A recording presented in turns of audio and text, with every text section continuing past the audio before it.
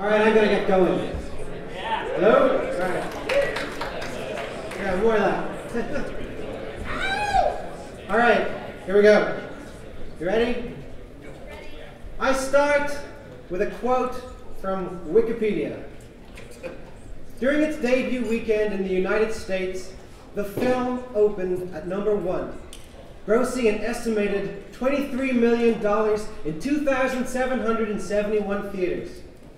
In its second weekend, it was #1 again, dropping only 31%, breaking Inception's 32% record as the smallest second weekend drop for any #1 movie of 2010. As of October 31st, 2010, the film has grossed $79.7 million in the United States and $32.2 million overseas for a worldwide total of $132.9 million. The movie is, of course, The Social Network. The Social Network. The #1 movie of 2010 is about a programmer. Occasionally, I hear people bitching about this trend of hiring rock star programmers or ninjas. To them, I say, suck it! Today's real rock stars are washed up, stinky wannabes who dream of a world where teenagers rebelled against their oppressive parents.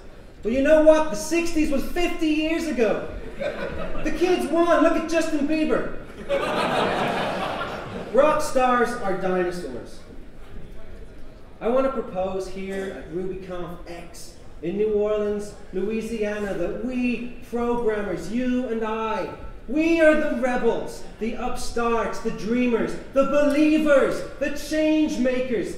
And I want to say in a speech, the writer of The Social Network, Aaron Sorkin, is the writer of The West Wing, a show I'm a big fan of.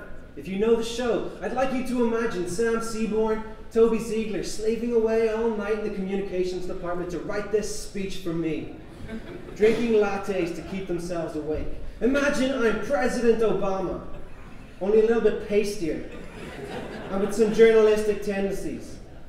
And imagine he would know what you were talking about if you asked him about optimizing for functions that call themselves. Imagine he cared deeply as much as you do that you can pass blocks of code about his values.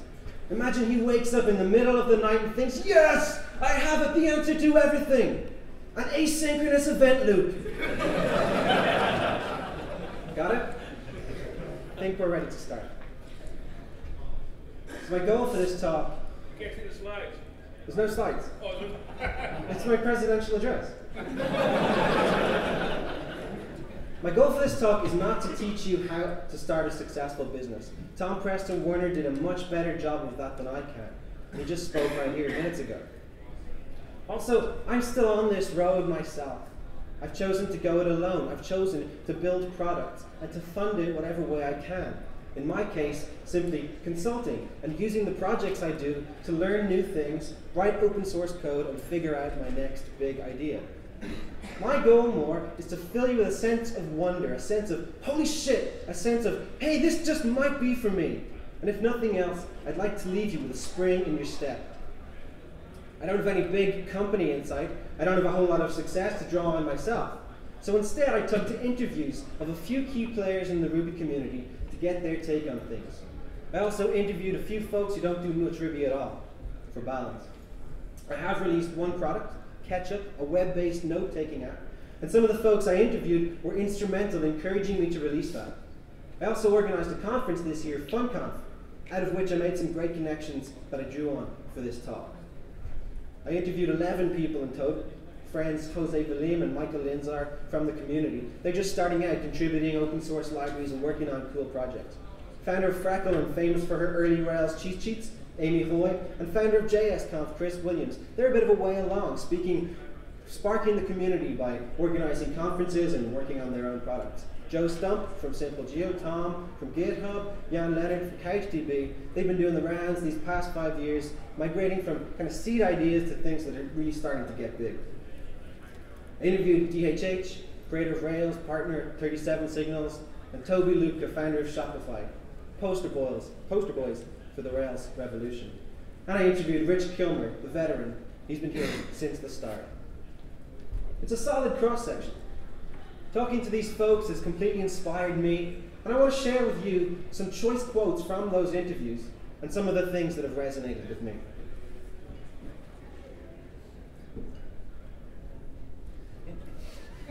I think a good place to start is my chat with Rich Kilmer. He's the CEO of InfoEther and a board member of Ruby Central. Rich was at the very first RubyConf in Florida 9 years ago, where he discovered, as he puts it, some really interesting folks at a conference that was totally different to the Java 1 conferences that he'd been to before. To come and meet a community that talked about the features of different languages and the values of those things, dynamic languages versus static languages. I never had those conversations when I was doing Java development. It opened up a whole new world for me.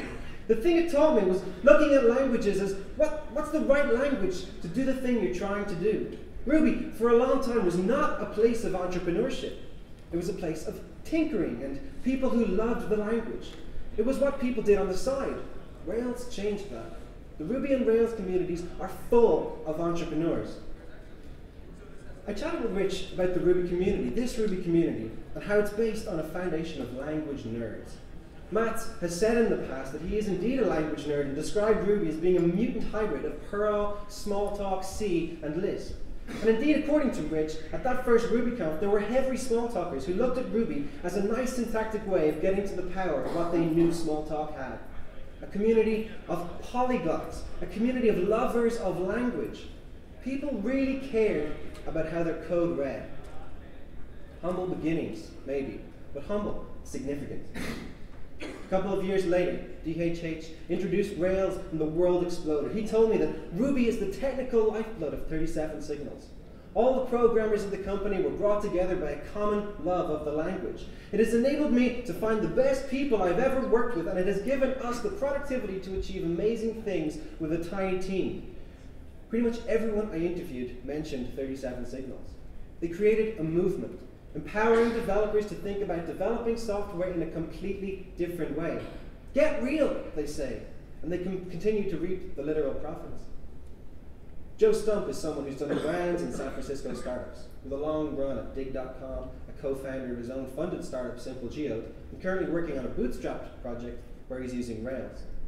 His perspective is from an outsider to Ruby. To provide some balance to the 37 Signals thing, he has his own opinion of the movement that they created. They're lucky, he says. They're fucking lucky that Rails is where it's at now. Success is the combination of preparation and opportunity. Sometimes opportunity is based a lot on luck. Regardless, what has sprung up seems to me to be pretty exciting.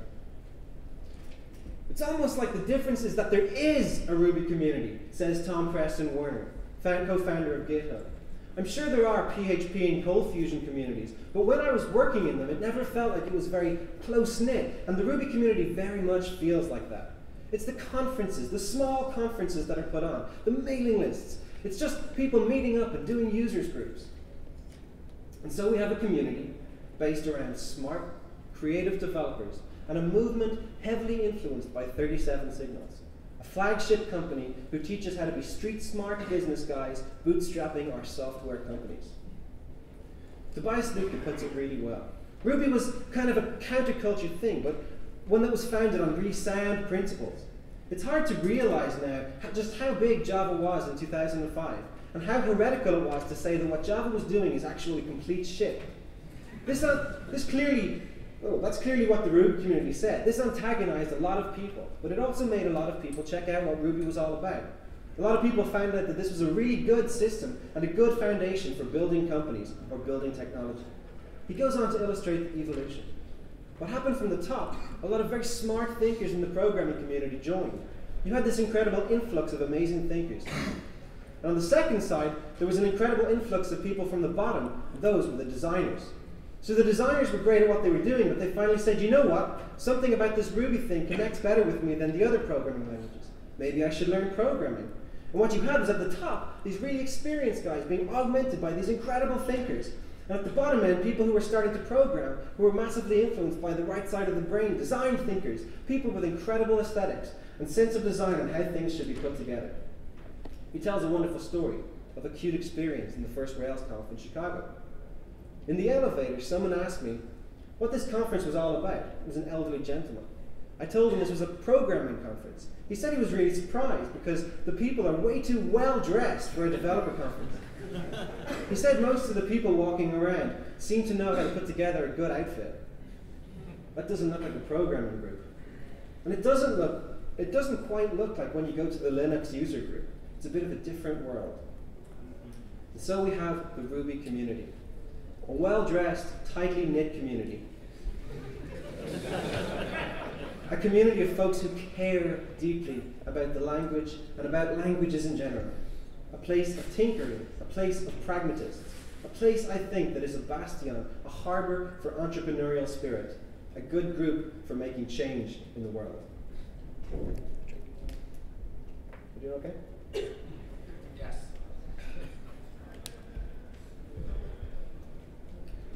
One question I asked of everyone I talked to was, do you consider yourself an entrepreneur? What does being an entrepreneur mean to you?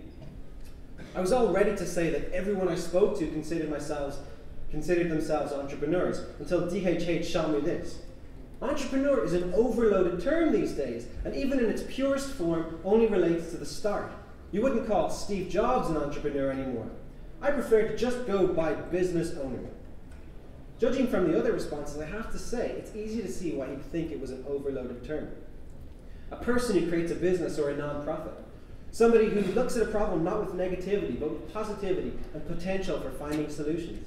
An entrepreneur looks at a lot of different ideas, taking the good ones, idea after idea, and executing them on a monthly, quarterly basis. Someone who is willing to assume a great amount of risk to see ideas exist in the world. It's like basically not taking no or impossible as an answer, ever. An entrepreneur is someone who's happier building their own stuff than working on someone else's stuff. It's 8 different answers. It's a bit difficult to draw a conclusion from this melting pot of definitions. Where does a programming language even fit into all of this? It makes me think of Yehuda Katz's keynote at RailsConf this year, where he unleashed this rallying cry. Ruby makes easy things trivial, hard things easy, and impossible things possible. That, to me, sums it up well. So I've talked about community, and a bit about what it is to be an entrepreneur. So what about bootstrapping? Of everyone I spoke to, no one thought that bootstrapping was a bad idea. Having spoken to countless folks on the topic in the past, I've rarely heard anyone disagree. That said, it hasn't shaken my interest in raising money through venture capital and angel investment, and before rejecting something outright, I want to know what it is I'm rejecting and what. Toby gave me some super balanced advice on playing the VC game. Taking investment, he says, is simply a tool in the toolbox.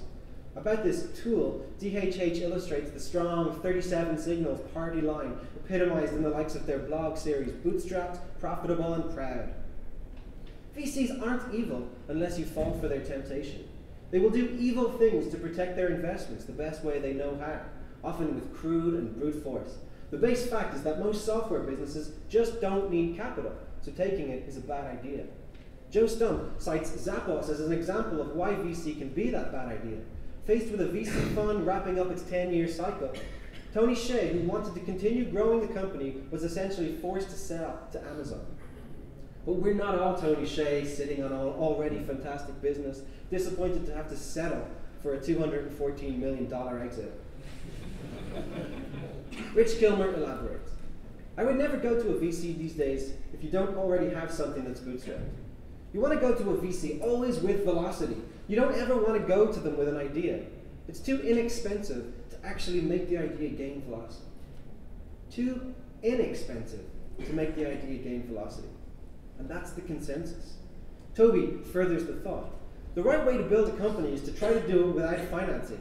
Maybe allow an angel investor in to get the contact. Then create your product, try to get to profitability, follow the 37 signals mantra all the way.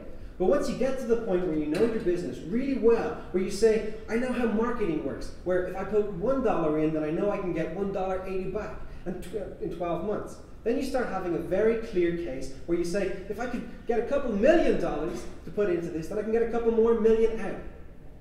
That's when a company like a software as a service business should really use what's available from the VC community. And the VC community is ecstatic if you approach them like this. In fact, they rarely get opportunities like this. They love it. Super clear advice. It's also important to know your investors. They don't really care about you as an individual. That's something you should know about, says Rich Kilmer. They care about your company. They're investing in an entity.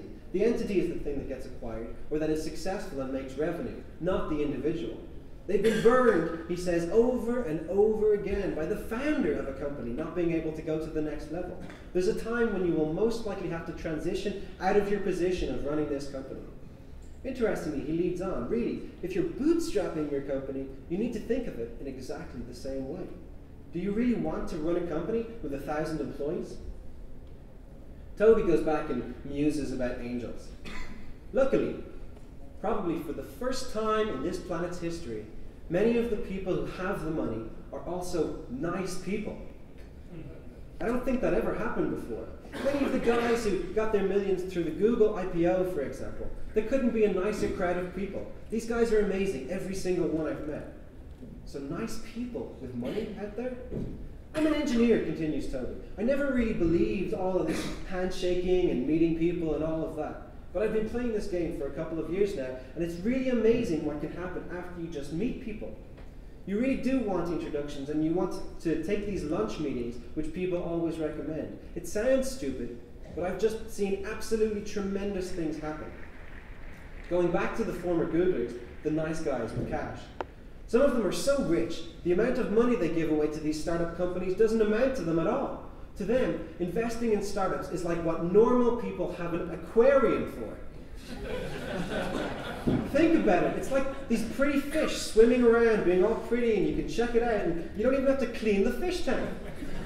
It's really cool for them.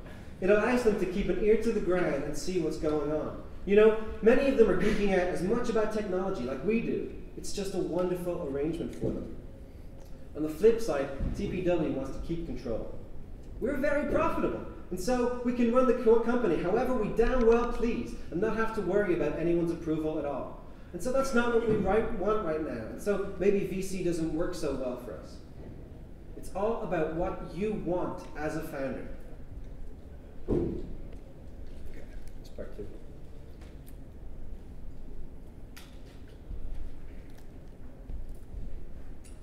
Once you figure out what you want, you need to figure out what to do. Is now a good time to be a programmer and start your own business?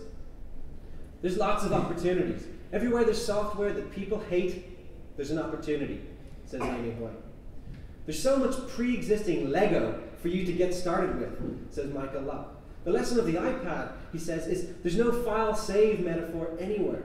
The paradigms of how software looks and feels and is changing, and you can ride that wave. There are buzzwords, techniques, tools, tips, hints, and guides, hacker news, everything. Really though, says Michael, people just want to send a picture of their cat, and we can help them do that. Says Chris Williams, programmers have an innate curiosity of trying to solve stuff. That's similar to what an entrepreneur is. It's a perspective on the world, and you need that curiosity as a main ingredient. It's resident in every programmer. And if you're new to the game, you are very welcome, says DHH. I'm happy that we're getting an influx of inexperienced people. That means that we have a unique opportunity to teach these people about good software practices and get them on the road to improve. What better way to help the world of software move forward than to educate the masses? Welcome to the Ruby community. You're in good hands here. So why Ruby? Ruby made me famous, says Amy. She rode the wave of increased popularity in the language by providing helpful cheat sheets to explain the tough concepts that she herself had trouble getting to grips with. Again, Toby has some great insight. We started doing these Ruby weeklies. We employed every single person who came to those meetings. It was people who were spending their free time talking about technology. That's awesome. That's just such a great cross-section of people who are really into this. People who were showing up to these meetings who were clearly the kind of people you could go into battle with. My friend Michael, Ruby has enabled me to rapidly create from nothing an intensely agile business that can adapt to changes as they happen. And Jose Valim in Brazil, Ruby has not hindered us at all. Being one of the pioneers in the still growing Brazilian market just brought us benefits. That wave spreading out is still happening across the world. From my own experience in Ireland, people are only now really taking Ruby and Rails seriously. It's a big deal, and it attracts other smart people.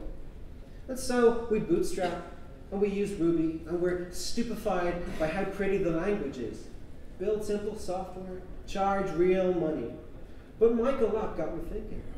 The language doesn't fucking matter at all. What matters is whether you're going to innovate by finding the right people that bring different skill sets to the table, are going to error correct you better than yourself. Maybe the language in and of itself doesn't matter. It's the people. The people. Over and over, DHH, Toby, Rich, Tom mentioned the people they found through a common love of Ruby. Ruby brings us all together. It also got me thinking about how these principles don't need to be applied just to the software you develop. You don't have to just build a web app.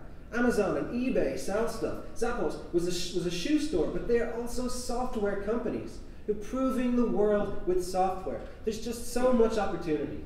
And Ruby enables you to get up and running very quickly. If you're the guy that designed an API that I can't stop writing because it's so beautiful, I want to fly on an airline that you set up. If you spent a year making sure every part of your app exposes an elegant, simple API to a complex, powerful system, I want to stay in your hotel chain. That's the crux of why I think Ruby is so attractive to me as a language, a community, and a spirit with which to start new businesses. Ruby says to me, I care about you, Paul. I care about giving you the best experience possible. I want that everywhere. So the people in this community will bend over backwards to help you out. People want you to succeed. We're rooting for you. I'm rooting for you. I don't really know what the hell the word entrepreneur is supposed to mean. But for any and all of the definitions above, I do know that, like Rich Kilmer says, now is an incredibly fun time to be an entrepreneur.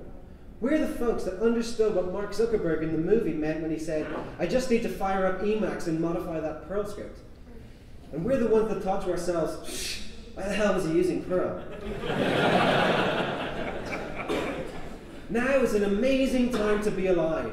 That the differences that distinguish wealthy folks from not so wealthy folks, they're shrinking. We can all play the same game. The conclusion that I'm drawing is that there's only one rule in this game of business, of entrepreneurship. There really are no rules. For every strong argument, there's an equal and opposite strong argument. For every lover, there is a hater. And for every hater, there is a troll. We all need to find our own way. We're sitting on the pinnacle of 10 years of not only a language, but a community that fosters creative spirit, welcoming of ideas, and peers from the outside. It's grounded in principles of programmer happiness and productivity. I don't know what the next groundbreaking shift in momentum will be. Neither do you, nor do any of the folks that I interviewed. The future, you see, is anyone's game. And since we are the inventors, the creators, the magicians, we invent the future as it approaches. So I say this, invent the future. Reimagine the world and implement it. Break down the rules and bring them back better, one at a time. Michael Lapp says that Ruby is the place to start, but that maybe there's too much magic. I say, embrace the magic. Embrace the future. Make it your own. When it comes to building a business, it doesn't really matter what the language is. It doesn't really matter what the framework is. It just better fucking work. And I know that everyone here cares about that too. What matters is not that you're using Ruby or Rails or whatever, but that you care deeply about the choice of language and framework. And that's a trait I see over and over in you Rubyists. My friend Jan says, if you're a person to turn ideas into products, today is a good time. Now is a fantastic time to be a programmer doing business. The Ruby community is a great place to be, and the Ruby language is a great place to start. The folks that I spoke in preparing this talk and the people that I've met and I'm meeting today, Ruby folks, artists, enthusiasts, early adopters, visionaries, friends, supporters, entrepreneurs, my heroes. Thank you.